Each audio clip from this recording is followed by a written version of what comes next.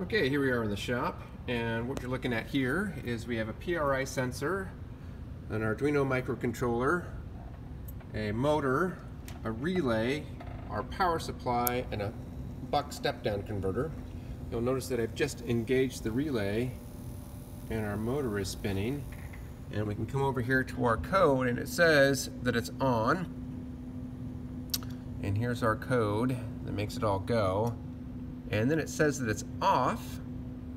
We'll come over here and our motor is off. But if I come back up here to our sensor, clicks everything back on, and it rotates, and it tells us it's on.